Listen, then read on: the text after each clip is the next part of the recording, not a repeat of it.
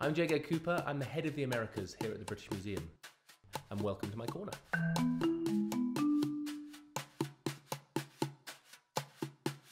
In the middle of the 19th century, Alfred Maudslay was an extraordinary explorer.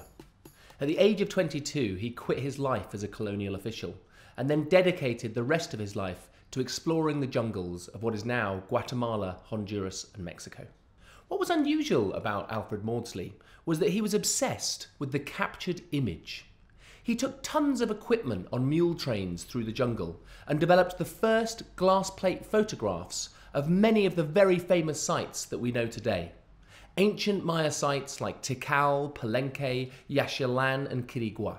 He also physically wrapped up giant monuments in plaster and created huge plaster casts, some of these standing 33 feet high in size. He would then chop up these plaster casts into sections. So we have one stela, Stela E from Quirigua, which is 33 feet high and is taken into 31 casts. What's important is that Maudslay's casts from the 1880s represent the best preserved image of this monument, because the actual monument is snapped in half in the 1920s by some errant archaeologists.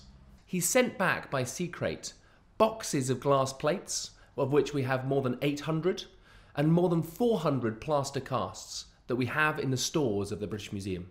For 130 years, these glass plate photographs and fragile casts have remained in the stores, relatively unseen. Because Maudslay was a pioneer in using the technology of his time to capture image, we made a pitch to Google, who are currently the pioneers of new digital technology.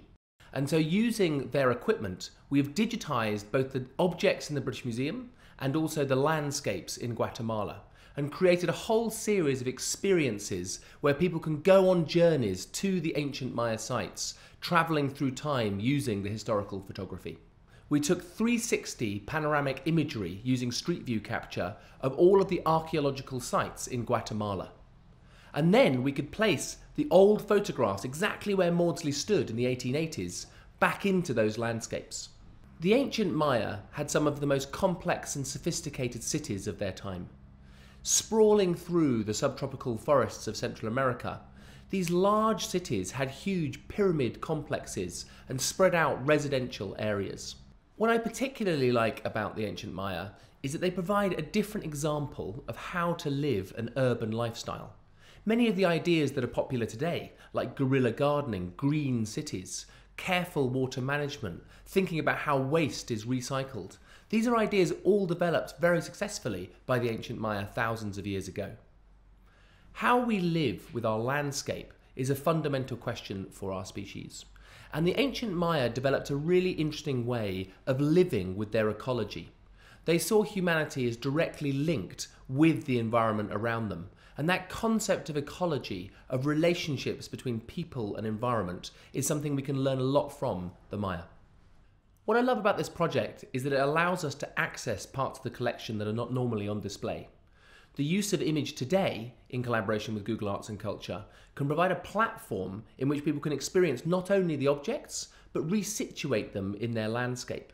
For me, that's quite a transformative thing for the British Museum, to think about objects within landscape, their original landscape. So often at the British Museum, we see objects in a building from the 1860s. And so thinking about context and how these objects might have been originally seen is a very interesting idea. In many ways, these sort of glass plates and plaster casts are objects in their own right. We've registered them as British Museum objects, and they capture not only the image of the original, but their own legacy, their own biography of a story that is Alfred Maudslay's work. If you'd like more information about the project, then click on the link below.